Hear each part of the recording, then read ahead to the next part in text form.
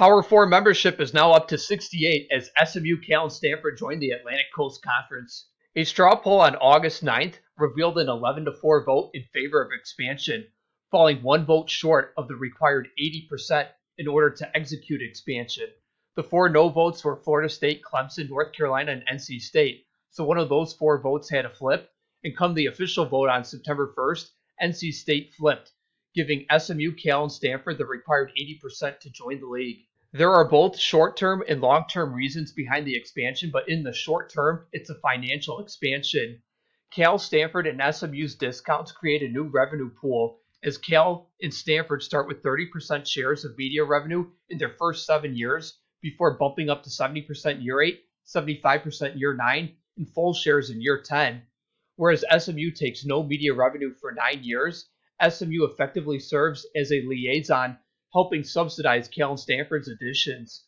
This creates a new revenue pool of about $56 million via ESPN's $24 million Tier 1 pro rata, which times 3 additions comes out to be $72 million. Then subtract the 30% shares for Cal and Stanford, and you're left with about $56 million. Some of that $56 million will be divided among the 15 members, while the rest will be put into a success initiative pool, helping create more revenue for Florida State, Clemson, etc. After that short-term cash infusion, this expansion served a long-term purpose as a proactive expansion for 2 reasons. First, the TV deal. ESPN can renegotiate the media rights deal if membership falls below 15. So it was smart to grab Cal, Stanford, and SMU now for insulation in case schools find a way around the GOR. It's better to add 1 G5 instead of 4 or 2 instead of 5 in case 4 or 5 schools defected when that day comes. Remember, Cal and Stanford are considered Power 5 schools now, but if they were to play in a diminished Pac-12 for a number of years, when that day were to come, Cal and Stanford could then be considered G6 schools down the road. Secondly, there's the Cold War with the Big 12. The ACC needs security for a post-defection world, and they don't want to repeat the Pac-12's mistake of not expanding, where the Big 12 would then be picking apart the carcass after the Big 10 and SEC take their prizes. By adding security to the league now, the ACC increases the odds of schools staying in the ACC and not bolting for the Big 12 when the Big 10 and SEC invasion day comes. There's also a football recruiting aspect to this expansion. Via the 24/7 composite database in the years 2022 and 2023, there were 871 4- or 5-star recruits nationally. Texas was tied for first with Florida, accounting for 15% of those recruits, and California was 4th, accounting for 7.2%. Before SMU, Cal, and Stanford joined, the ACC only had 3 programs in a top 6 state. That fell short of 7 in the SEC and 5 in the Big 12. However, after adding SMU, Cal, and Stanford, the ACC has now doubled the number of programs they have located in a top 4 state for football recruiting. The ACC now has 6 programs located in a top 4 state for football recruiting. That's more than the 5 in the Big 12, the 4 in the SEC, and the 2 in the Big 10. Now, of course, that doesn't guarantee any recruiting success, but it does improve the ACC's odds by having more exposure in those states. Academically, Stanford, Cal, and SMU were all acceptable options to ACC presidents. Of course, Stanford is one of the top universities in the world. They're number 3 in U.S. News, number 2 in Shanghai ARWU, AAU school. Cal Berkeley is also one of the top schools in the world, top 20 in U.S. News, number 4 in Shanghai ARWU, AAU school. And SMU undergraduate academics are very good. They're number 72 in U.S. News. Looking at athletic revenues, Sportico is the best database, but they only have public schools. And then at the bottom is the Department of Education Equity and Athletics numbers that has both public and private schools. Stanford would be top 5 in athletic revenues in the ACC, while Cal would be middle of the pack. And SMU would be at the bottom, but remember they had G5 revenue streams, and they were still pretty close to the ACC floor despite that. Looking at football expenses with the Sportico database in the top row, then the Department of Education Equity and Athletics in the second row, and then their rank in FBS using the Department of Education database in the third row. Cal and Stanford would both be middle of the pack in the ACC. SMU would actually be above the ACC 4 despite G5 revenue streams. So once they get P4 revenue streams, their budgets will only rise. Now looking at men's basketball expenses, top row is Sportico, second row is the Department of Education, Equity, and Athletics, and then the bottom row is their Division I rank using the Department of Education database. SMU is above the ACC 4, which is pretty impressive given that, once again, they were in a G5 conference, while Cal and Stanford would be at the bottom of the ACC. Looking at tenure staggering in football, Stanford was 30th in the country despite some lean years recently. That would put them third in the ACC behind only Clemson and Florida State. Cal was slightly below the middle of the pack, and SMU was last. But remember, SMU had a lot of really bad years 8, 9, 10 years ago. If this was a 7-year staggering or 5-year staggering, SMU would have fared much better. And that's an important distinction considering SMU's strength will be their NIL program, and NIL just started very recently. Looking at 10-year KenPom in men's basketball, SMU was 57th in Division I, which put them right in the middle of the ACC. Stanford was 66th, slightly below the middle of the ACC, and Cal was just above the bottom in 125th in Division I.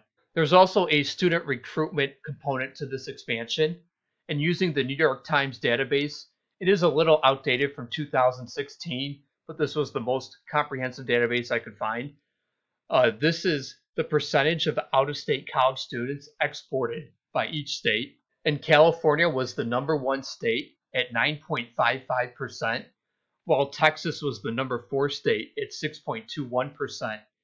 Combined, California and Texas export 15% of the country's out-of-state college students. And now looking at alumni distribution using the Wall Street Journal's Where Graduates Move After College database, Notre Dame sends over 1% of their alumni to DFW in San Francisco. Boston College sends over 1% of their alumni to San Francisco. Syracuse sends over 1% of their alumni to San Francisco. Pitt sends over 1% of their alumni to San Francisco.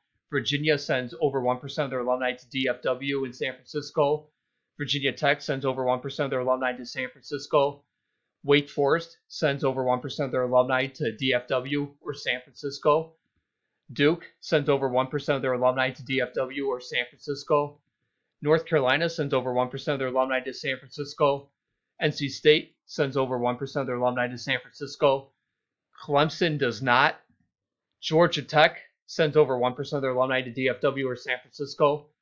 Florida State sends over 1% of their alumni to DFW. Miami sends over 1% of their alumni to DFW or San Francisco. Louisville does not. So putting all that together, 12 of 15 ACC schools send over 1% of their alumni to the Bay Area, while 7 of 15 ACC schools send over 1% of their alumni to DFW. So increasing their presence in those regions increases the opportunity to re-engage alumni and build relationships that foster more donations and perhaps sending their kids to their schools as well. SMU may be coming from the G5 ranks, but SMU touts a $3.5 million NIL program where SMU gives each player $36,000 in addition to cost of attendance in football and men's basketball, and that will only become more critical as we progress through the NIL era. SMU's appeal to the ACC would include financial reasons. SMU is taking 0% media share for 9 years, which helps create a new revenue pool for the ACC. Another reason is football recruiting. The state of Texas accounted for 15% of 4 or 5-star players in 2022 and 2023. Then there's demographics. The ACC establishes a toehold in the number 4 metropolitan area. Then there's SMU's wealth with their $3.5 million NIL program, giving each football and men's basketball player $36,000 in addition to cost of attendance, and all those billionaires on their board. Academically, SMU has a number 72 ranking in U.S. News, which means their undergraduate academics appeal to the ACC presidents. And then budget-wise, SMU's football budget and men's basketball budget were both above the ACC floor despite G5 revenue streams. Cal's appeal to the ACC, first, financially, Cal is taking a 30% media share for 7 years, which helps create a new revenue pool for the ACC thanks to ESPN's pro rata Tier 1 clause. Then there's the strategic security for the ACC, where ESPN can renegotiate if membership falls below 15, and it adds power conference schools now instead of G5s later. There's also academic prestige. Cal is the flagship of the #1 state. They're an AAU school, and they're #4 in ARWU, the Shanghai ranking. And then demographically, California is the #1 state in population and the #1 exporter of out-of-state college students. And 11 of 14, that should read 12 of 15, ACC schools send over 1% of their alumni to the Bay Area. And then football recruiting, California is the #4 state. And budget-wise, Cal's athletic and football budgets were right near the ACC average. Stanford's appeal to the ACC would be much the same as Cal. Financially, they had a 30% media share for 7 years via ESPN's Tier 1 pro rata clause, which helps create a new revenue pool for the ACC. They provide strategic security for the ACC due to ESPN's ability to renegotiate the media rights deal if membership were to fall below 15. And they add a power conference school now to the ACC instead of G5s later. There's also the academic prestige component. Stanford's an AAU school, #3 in U.S. News, #2 in Shanghai. And demographically, California is the #1 state in population and #1 state for exporting out-of-state college students. And 11 of 14 schools, that should read 12 of 15, send over 1% of their alumni to the Bay Area. And football recruiting-wise, California is the #4 state. Budget-wise, Stanford's athletic budget is in the top third of the ACC. And football-wise, even in their recent down years, Stanford's 10-year Sagarin would still be third in the ACC, trailing only Florida State and Clemson. And to top it all off, it doesn't hurt when Condoleezza Rice is in your corner.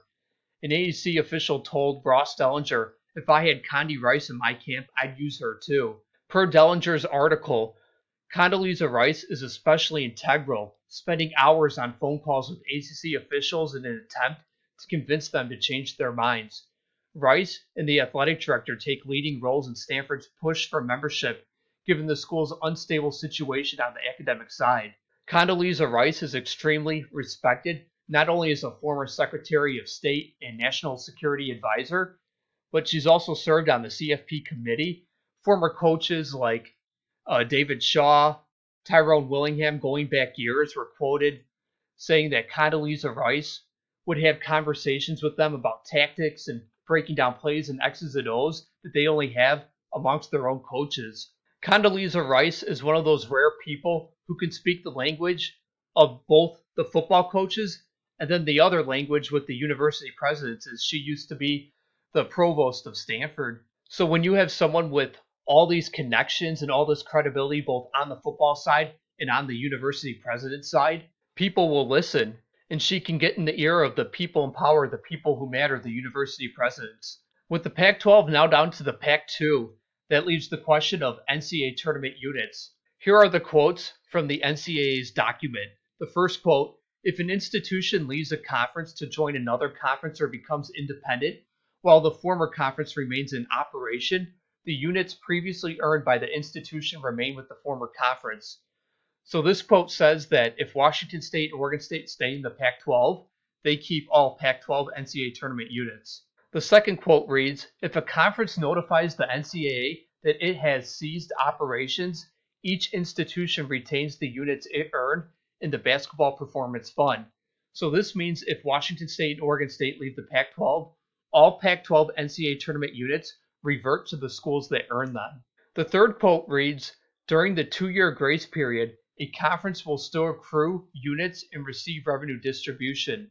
So this means Washington State and Oregon State can technically stay in the Pac-12 corps for 2 years during that 2-year grace period and collect credits. Now the fourth quote reads, "After the 2-year grace period, if the conference still does not meet the active Division I multi-sport conference requirements, the remaining member institutions will retain the units they have earned. Units earned by an institution which had previously left the conference will revert to that institution if it is an independent or its new conference." So that means after the 2-year grace period is up, if the Pac-12 were to not meet the active Division I multi-sport conference requirements, then the units would revert to the schools who earned them if the league was not rebuilt. The final quote reads, "By the end of the 2-year grace period, If the conference meets the active Division I multi-sport conference requirements, it will maintain all the units earned by its member institutions over the 6-year rolling period. So that means if the Pac-12 is kept alive, whether by FBS schools or non-FBS schools, units will stay with the Pac-12. So theoretically, the Pac-12 can be rebuilt with non-FBS schools, and then Washington State and Oregon State could play as independents in the interim or have a scheduling arrangement with the Mountain West, and they would still collect those units from the Pac-12. Now, how many NCAA tournament credits are in the Pac-12's war chest? There were only 3 in 2018, but it got bigger from there. There were 7 in 2019, 19 in 2021, 7 in 2022, 7 in 2023, and then 2 be determined in 2024. So that's 40 units plus the 2024 units. And units are worth just above $2 million, and they are divided out over 6 years. So a little over $333,000 per year. So you can take roughly $333,000 or a little bit more than that, multiply it by the number of units over a 6-year rolling period, then divide it by 2, and that's the amount Oregon State, Washington State each would be collecting for however long they would elect to remain in the Pac-12 if they decide to stay.